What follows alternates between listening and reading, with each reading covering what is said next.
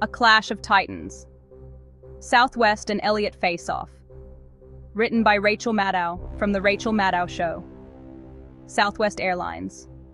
A beloved American airline, known for low fares and friendly service. But behind the scenes, a battle was brewing. Elliott Investment Management, a powerful activist investor, had taken a stake in Southwest. Elliott was not happy. They thought Southwest could do better. Elliott criticized Southwest's management. They wanted changes. They pushed for improvements in operations and financial performance. This clash of visions created tension. Southwest initially resisted Elliott's pressure. They defended their track record. The conflict made headlines. Investors and industry experts watched closely. Would Southwest give in to Elliott's demands, or would they stand their ground? The answer was somewhere in between. The negotiating table, seeking common ground. Southwest and Elliott eventually agreed to talk. They entered into negotiations. Both sides had something to gain from a resolution. Elliott wanted to see Southwest thrive and increase its value. Southwest needed to address the concerns raised by a major investor. The negotiations were complex. Each side had its own priorities and demands. Southwest wanted to maintain its independence. Elliott wanted to see significant changes. Months of discussions and back and forth followed. Finally, a breakthrough. The two sides reached a truce, a settlement. This agreement signaled a new chapter in their relationship. It promised changes for Southwest and appeased Elliott, at least for now. Southwest shifts gears. Policy changes take flight. As part of the truce, Southwest agreed to implement some significant changes.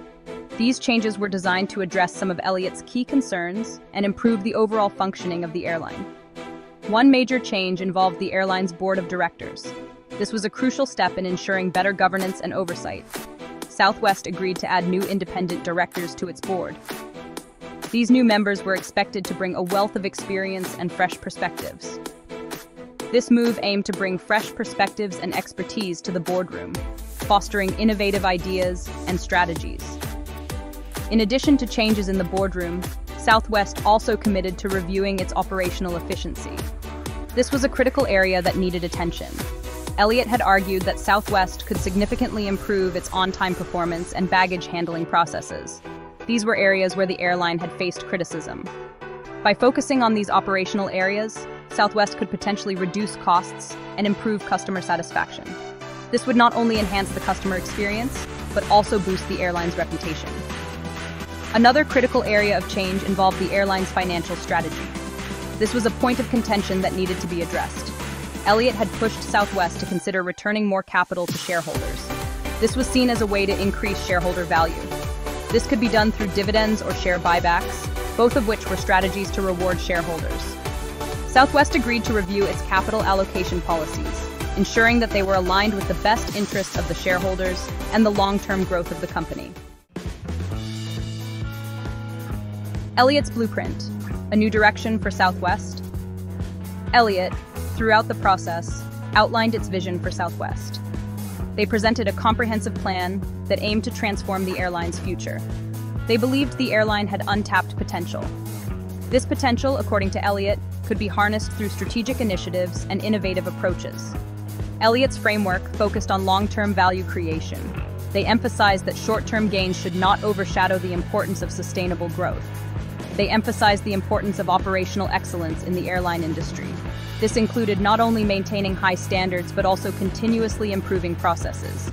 This meant running a tight ship, minimizing delays, and maximizing efficiency. Ensuring timely departures and arrivals was crucial for customer satisfaction and operational success. Elliott also stressed the need for a strong financial position. They believed that financial health was the backbone of any successful company.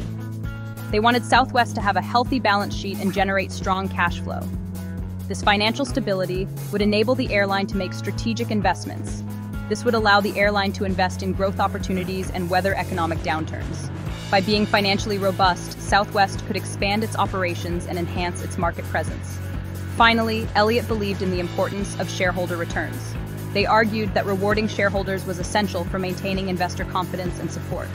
They argued that a company's primary responsibility is to its owners, the shareholders. By prioritizing shareholder returns, Southwest could ensure long-term loyalty and investment. By returning profits to shareholders, Southwest could attract and retain investors. This in turn would provide the capital needed for future growth and innovation, securing the airline's position in the competitive market. Section 5. Boardroom. Shake-up. Fresh faces, fresh perspectives. The addition of new independent directors was significant. It marked a shift in the power dynamics within Southwest. The new board members brought with them a wealth of experience. They came from diverse backgrounds in aviation, finance, and management. This infusion of new blood was expected to shake things up. The new directors would bring fresh perspectives to board discussions. They would challenge the status quo and hold management accountable. The board shakeup was seen by some as a victory for Elliott. It gave the activist investor more influence over Southwest's strategic direction. However, it also had the potential to benefit all stakeholders if the new directors could help the airline reach its full potential. Section 6. The power of the shareholder. Elliott's influence grows. The Southwest Elliott saga highlighted the growing power of activist investors. These investors are not afraid to use their financial muscle to push for change. They see themselves as agents of change, holding companies accountable to their shareholders. Elliott's involvement in Southwest demonstrated that even iconic companies are not immune to activist pressure. When a company's performance lags or its strategy seems misguided, activist investors like Elliott are ready to pounce. This trend has sparked debates about corporate governance. Some argue that activist investors prioritize short-term profits over long-term value creation. Others believe they play a vital role in holding companies accountable and driving positive change. Section 7. A new era for Southwest. The long-term implications. The truce between Southwest and Elliott marked a turning point for the airline. It ushered in a period of uncertainty, but also of potential. The changes implemented as part of the settlement will take time to bear fruit. It remains to be seen whether these changes will be enough to satisfy Elliott in the long run. The activist investor will be watching closely to see if Southwest delivers on its commitments. The airline industry is facing numerous challenges, including rising fuel costs, intense competition, and the ongoing recovery from the pandemic. Southwest's ability to navigate these challenges will depend on its ability to execute its strategy effectively. Section 8. Navigating the skies ahead. Challenges and opportunities. Despite the truce, Southwest still faces significant challenges. The airline industry is inherently cyclical and subject to external shocks. Fuel prices, a major expense for airlines, are notoriously volatile. Economic downturns can also dampen travel demand. Competition in the airline industry remains fierce. Low-cost carriers and ultra-low-cost carriers continue to put pressure on fares. Legacy carriers are also becoming more competitive on price. To thrive in this environment, Southwest will need to remain agile and adaptable. It must continue to focus on its core strengths: low fares, operational efficiency, and customer service. Section 9. Passengers and profits, balancing competing priorities. Southwest has always prided itself on its customer-centric approach. The airline has built a loyal following by offering affordable fares and a friendly travel experience. However, the pressure to maximize profits can sometimes conflict with the goal of keeping customers happy. Finding the right balance between these competing priorities will be crucial for Southwest's long-term success.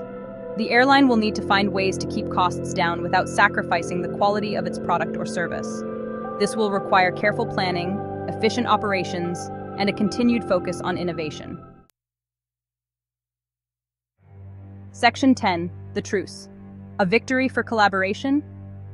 The truce between Southwest and Elliott can be seen as a victory for collaboration.